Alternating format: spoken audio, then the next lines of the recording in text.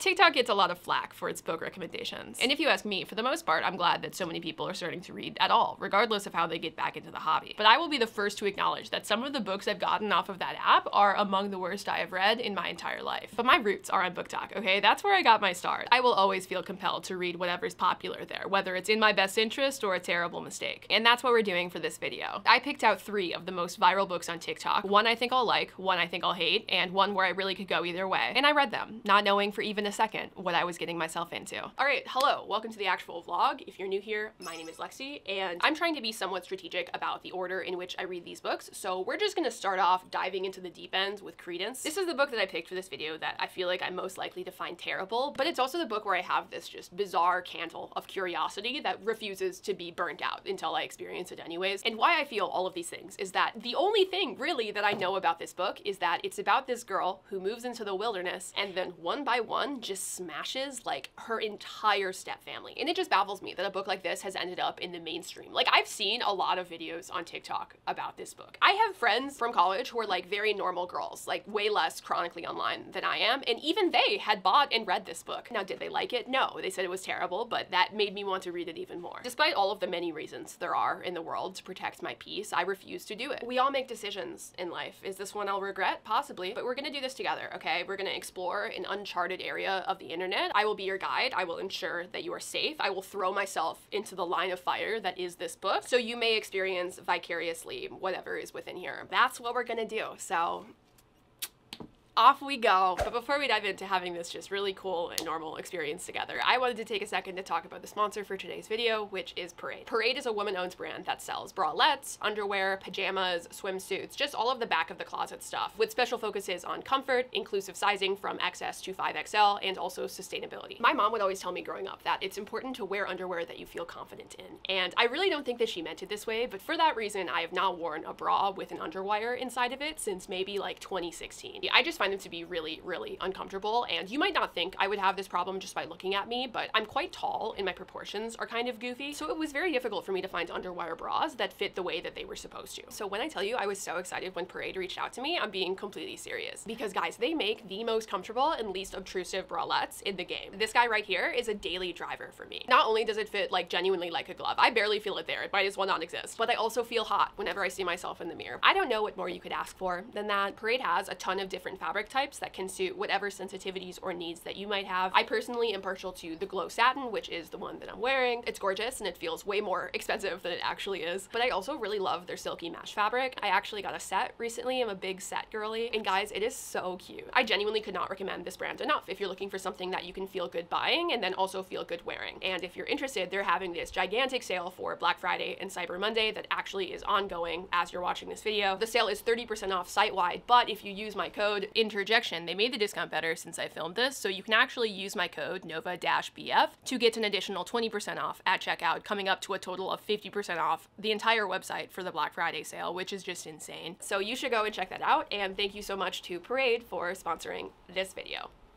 Back to it. So very loosely, the actual plot of this book is you have this girl named Tiernan, and her parents are giga rich, but also really neglectful, so they don't really socialize her properly, and then suddenly they die. And in their will, for some reason, her dad gives custody of Tiernan to his estranged stepbrother, who lives with his 2 sons in the mountains. And her dad and her step-uncle hated each other, apparently, so Tiernan's never met these people, but she goes to live with them anyways for a couple of months until she turns 18. They're all pretty weird in their own ways. The younger cousin is Noah, who rides motorcycles and wants to not live there anymore, and the older cousin is Caleb, who apparently hasn't spoken a word since age 4, regularly brings dead deer into the house, and is actually just a crazy person. And her uncle would be kind of normal, maybe, if he wasn't 40 in this story. Anyways, Tiernan goes on to develop feelings for all 3 of them. That's right, all 3 of them. You heard me, all 3 of them. And apparently every winter they can't leave their house because there's so much snow, and so Tiernan just stays there for a long time, and things happen in the house. Many things occur there that were somehow worse than I expected, even though I expected them to be pretty bad. One of them has her, the other one wants her,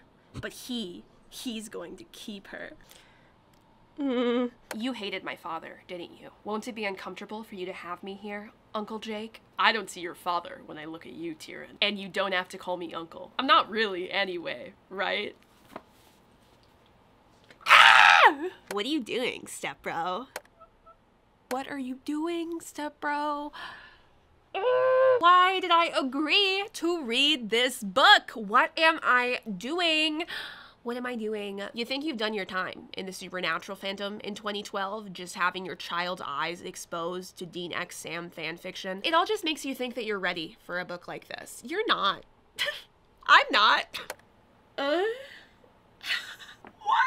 It's just a book. It can't hurt you. The book.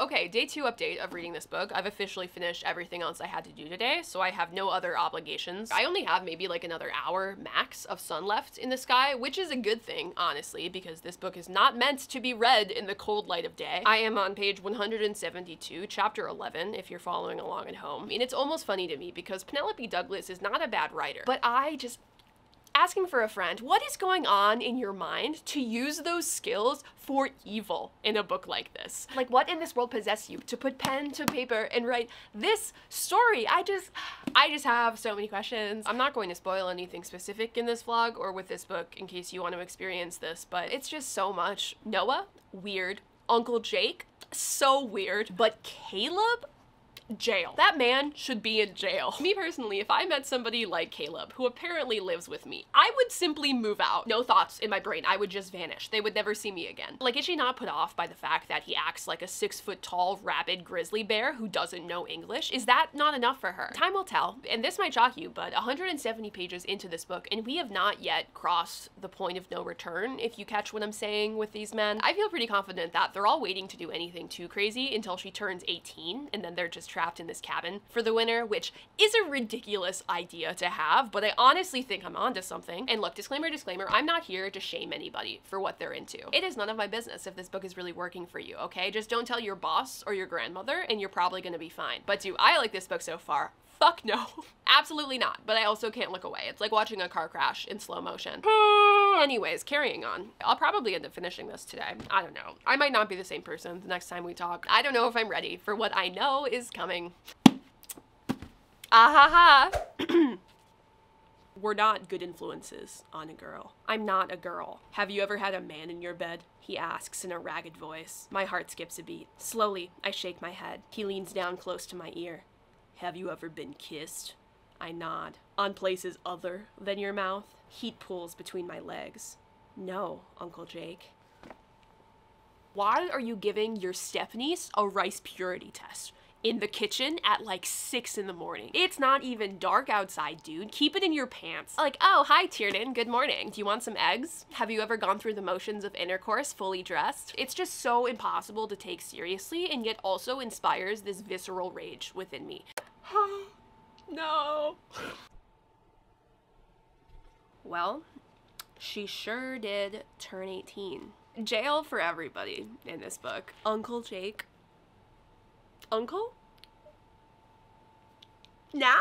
It took so long in this book, I feel, for things to start happening, but now that they have, I don't know how I'm going to last another 200 pages. I have everything I want in this house. It is all there, just under one roof. Everything a girl could need to get through the winter. You know, even things like this could have cute moments. He's helping her with her night terrors. What a man. They're related. He slapped me without hesitation tonight. But the dogs love him most, don't they? They follow him, sleep with him, and make him smile when he thinks we don't see. The dogs love him, as if it's impossible for a sociopath to own pets. Okay, yeah. Both of them. Power through. Power through. This book just loves taking the character development of one particular character and just flipping it around and saying, psych, here's another 45,000 reasons that he's the worst person to ever do it. Oh, you thought that you could sympathize with this man? Just kidding. Let's make this even edgier. I don't know about that one. I just don't know about that one. That's how I'm feeling as I'm nearing the ending of this book. Just power through, just power through, power through. I'm powering through. I finished it. So she picks one of the people in this book. By the way, don't like who she chose, but I wouldn't have liked any of them. But I just want you to imagine with me the best man speech that will be given at this wedding. Just the potential material there. Oh yeah, like remember when like you and I both, you know, there was this one winter where we all just you know? But now you're married monogamously, and I just think that's beautiful. Like, final thoughts, feelings, and opinions on this one. 1, every character in this book actually should go to jail. Nobody should be free of consequences. It's just profound to me how terrible this entire situation was. And every time you're like, that's pretty bad, it just kept getting worse. Not a single character left this book unscathed. 2, you picked the wrong guy, and I hate that for you. You go through all of that and then end up picking him?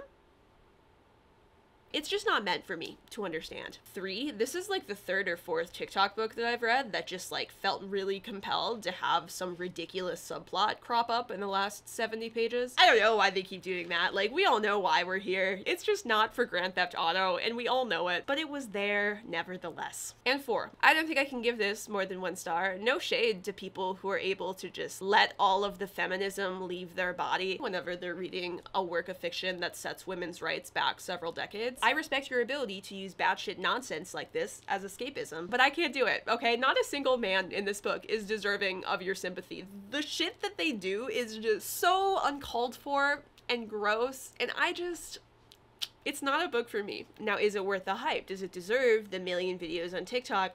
That is a far weirder question to ask, because I have no idea why this book of all books went viral. Genuinely baffling to me. Like, this feels like something that I would have read accidentally when I was 13 on Wattpad, not knowing what I was getting myself into. Which, like, spiritually, that's actually exactly how I feel reading this now and going through this experience, harrowing as it was as a 23-year-old woman. But, like, the fact that this blew up so much, like, how? I just don't understand. And the smut, like, might have been good occasionally, but I could just never turn off the part of my brain that was like, they're related. Not technically by blood, I don't care. Okay, I don't care. They are related. She calls him uncle.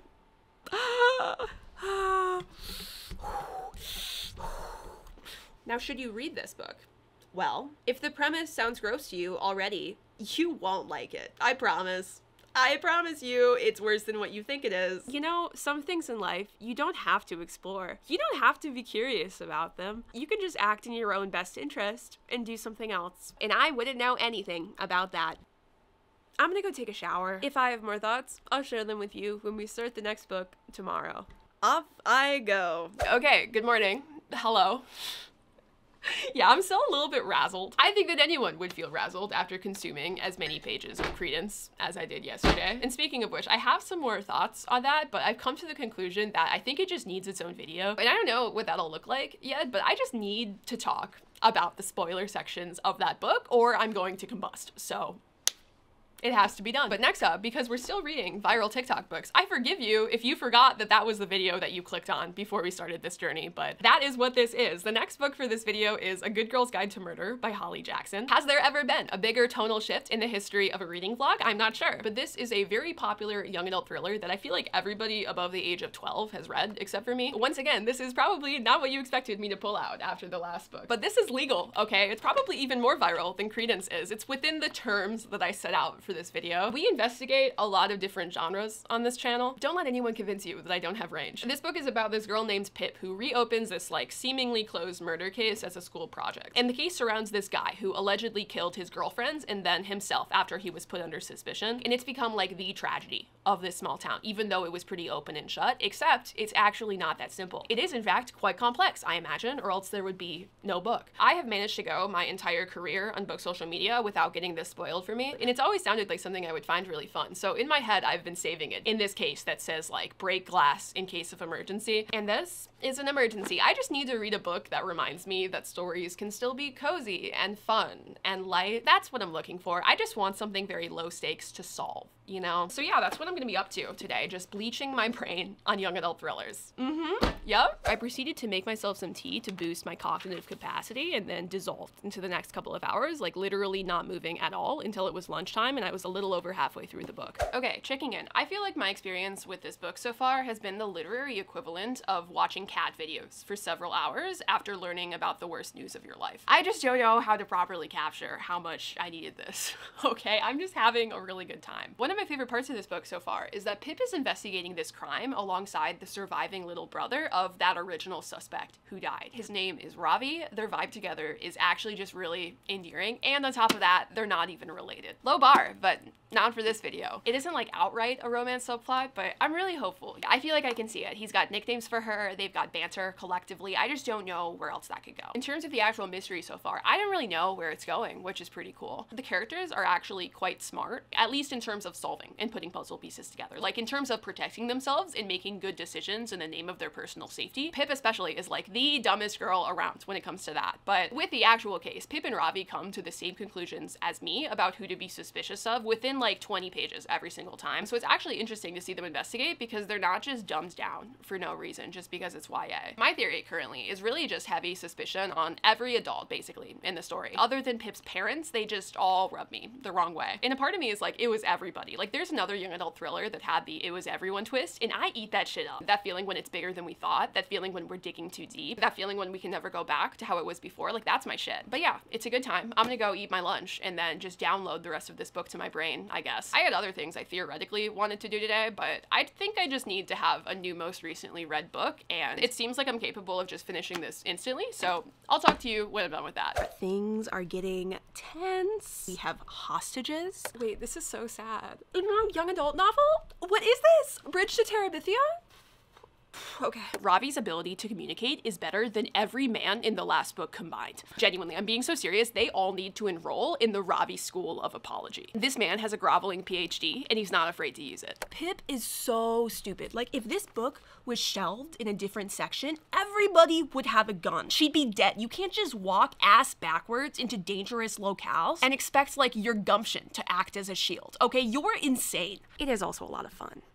But you didn't hear that from me. Okay, it's the same day, approximately 2 more hours have passed, and I have officially made it through this book. It's over, we did it, at an alarming pace, and this was really, really good. I am so aware that I could be inflating this based on the fact that this book was here for me during a very vulnerable moment of my life, but it was just really well done. I think I would give it a 4.5. It is about as good as my other favorite young adult thrillers, which I don't actually think I've ever given one 5 stars before, which feels mean, especially since I really like the genre, but I don't know, it's all a feeling. Anyways, I really liked the way that the mystery in this book resolved, even though the active role that Pip played in the resolution was one of the most ridiculous things that I've read since Children Being in the FBI in None Shall Sleep. Like, she would be dead at least 3 times over in the real world, but you know what? Good for her. She sure did solve that crime, and she got her mans. That's a productive couple of months for Pip. Now, is this worth the hype? Well, if you already like young adult thrillers, yes, you will probably love this. It's just a really well done execution of its genre. But if you already know you don't like that genre, I don't think that this is going to convince you. I've said it before, but for me, keeping young adult thrillers on hand is just like a healthy person going and pre-buying NyQuil and soup from the grocery store in advance of becoming sick. I mean, as you have literally seen today, as I've gotten through this book in the past like 5 hours, they're just really easy for me to get through when I feel like I'm on the verge of a reading slump. I really like the coziness. I enjoy the lower stakes sometimes as a treat when they still have fun vibes, which these almost always do, but they will almost never blow your mind, and that's okay. So this book won't change your life, but I think that it's really well done for what it is. I know this is a series, like there are other books that are in the same universe. I will say I think this could be read as a standalone, like it felt like a complete story. So I feel like we're probably going to get some Scooby-Doo kind of monster of the week solving action in the other books as opposed to a really big overarching mystery. But with that said, I mean, there were a couple of corruption related loose ends. So maybe those get on loose end. I don't know. I do want to read them though. I'm not driving to the bookstore right now. I would never do that. I'm not currently at the bookstore right now. That doesn't sound like me. Just weird of you to assume that I would just go and buy books randomly on a Thursday. I had these all along. So yeah, this is a series, it turns out. I want nothing more in this life than to just sit down and absorb the rest of this series. But if I don't finish this video, I'm going to break out in hives. So last book, let's move on. Archer's Voice. This is one of those TikTok romance novels that's on that pipeline from self-published Kindle Unlimited ebook to some major publisher picks it up and starts printing 1 million copies after it goes viral. That's the vibe of this, and I honestly haven't had very good luck with books in that genre that I've picked up off of TikTok, but based on what little I know about this, which is almost nothing to be fair, it just seems a little bit more up my alley. It's supposed to be slower paced and more serious and kind of sad, and I like all of those things because I'm a crazy person, so I thought I would give this the old college try. So that's what we're gonna do. Oh, no shot. Okay, I will never be free. This is going to sound so much like a bit, but I swear on my life, I didn't do this on purpose. I had no way of knowing. I feel like this knowledge has to have been locked up in my brain somewhere. But it seems, based on the back of this book, that I've somehow picked out maybe the only romance novel that I could have possibly picked that also has a love interest that doesn't talk. That's why this is called Archer's Voice. I feel like the dumbest woman to ever do it. I need to lobotomize myself so I don't spend this entire book thinking about Caleb from the last book. They're not the same, they're not the same, their names are not remotely similar. Nobody's making me read this, but now I've committed to the bit, you know, it's just too funny for me not to follow through. But I'm strong, I'm going to repress that memory, it can't hurt me. I'm going to go into this book with an open heart and just hope for the best. That's what we're gonna do. I don't know how much I'm going to read tonight, but I kind of plan on grinding, so off I go to do that.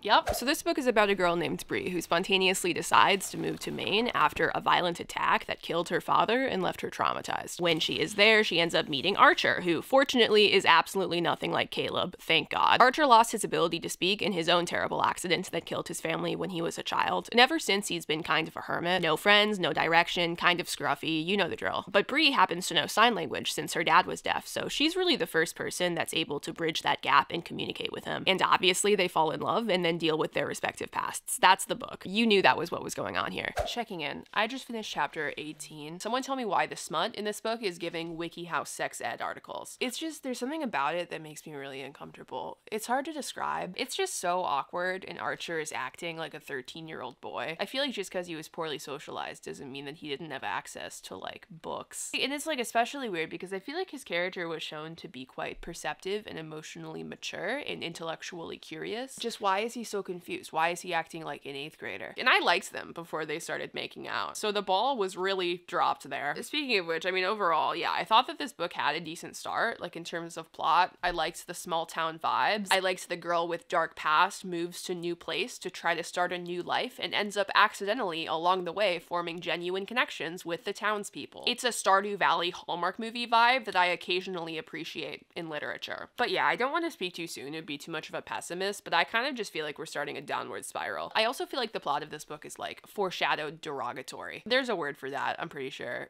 Telegraphed. Telegraphed. The plot is telegraphed.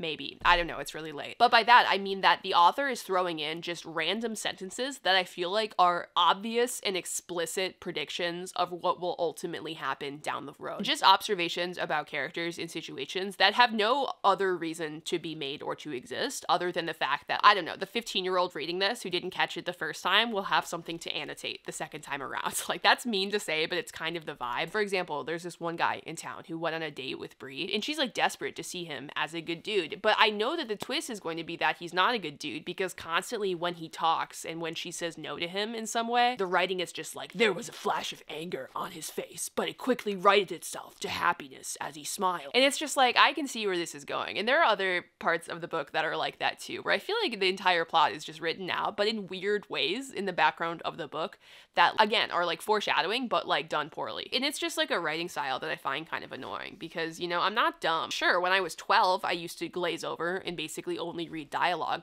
when I read books, but I've evolved now, okay? I read every word that's on the page, so if you just toss in obvious, explicit ties to the future plot, I'm gonna see it. I'm gonna put together the puzzle pieces because actually you've just handed me the completed puzzle. All of that makes this sound worse than it is. This isn't nearly as bad as some of the other things I've read for TikTok, but sincerely, that bar is like in the 7th circle of hell. Alright, anyways, I'm gonna continue reading this book. I don't know how late I'll be up tonight. And don't mistake this for like, I couldn't stop reading, I was up really late. I kind of just like feel like doing it, you know, it's a neutral activity. This is the equivalent of doom scrolling on my phone later than I probably should, and then looking at the clock and saying, shit, I should have been in bed like 2 hours ago. That's like the kind of content that this is. I'm trying to be self-aware. Off I go. I'll update you as things continue to occur.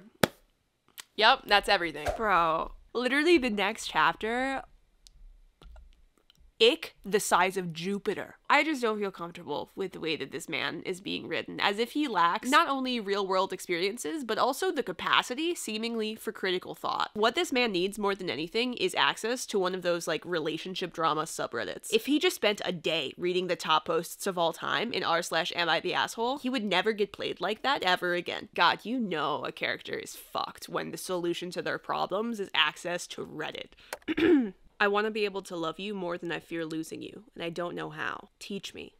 Don't let me destroy this. That's kind of a bar. Credit where credit is due for the anxious attachment style girls in the room. Roll call.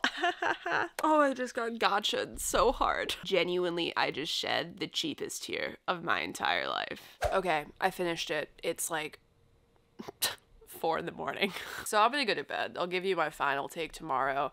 It was fine. It had some alright messages and a lot of things that were kind of cringe, and I'll tell you more about it tomorrow because today needs to be over. Good night. Good morning. Hello. Late one last night, but we pushed through. We stayed strong. Let's get straight to it. Final rating for this book. I think this is going to be a 2-star read for me. It had a decent setup, and I actually do think that the overarching thematic message of the story is really sweet, even if it was kind of cliche in the way it was executed. I also thought the book had a nice start. I feel like I was legitimately hopeful for this for maybe the first 100 pages, but then just very suddenly, boom, they were in love and everything just started to go to shit from there. Because overall, the book just made me feel weird for the reasons that I discussed last night. None of those really got better. There was just something about the way that Archer was characterized that was very childlike at points. And Bree's internal monologue was just...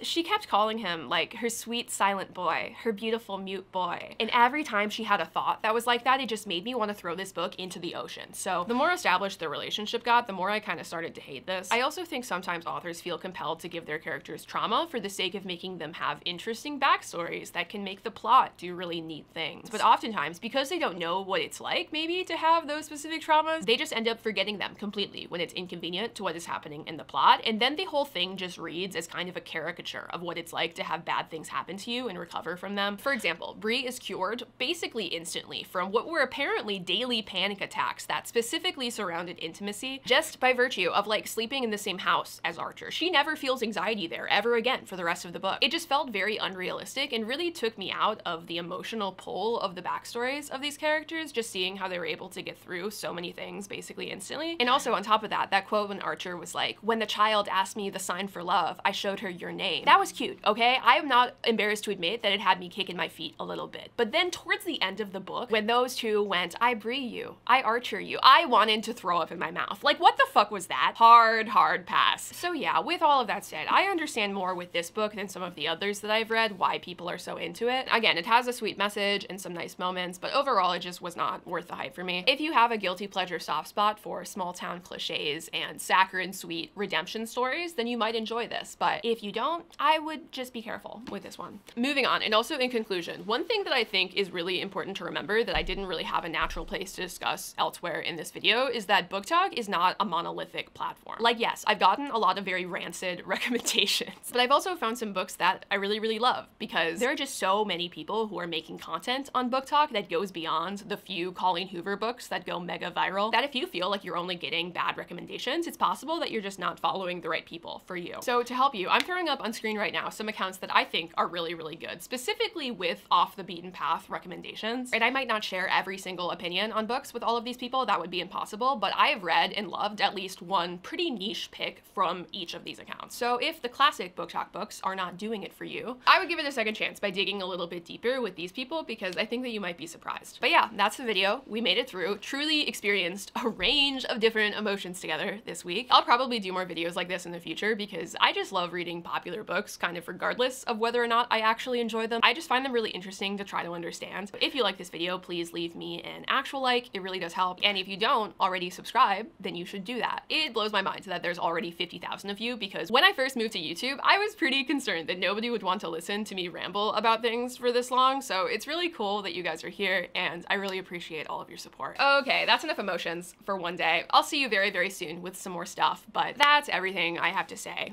Bye!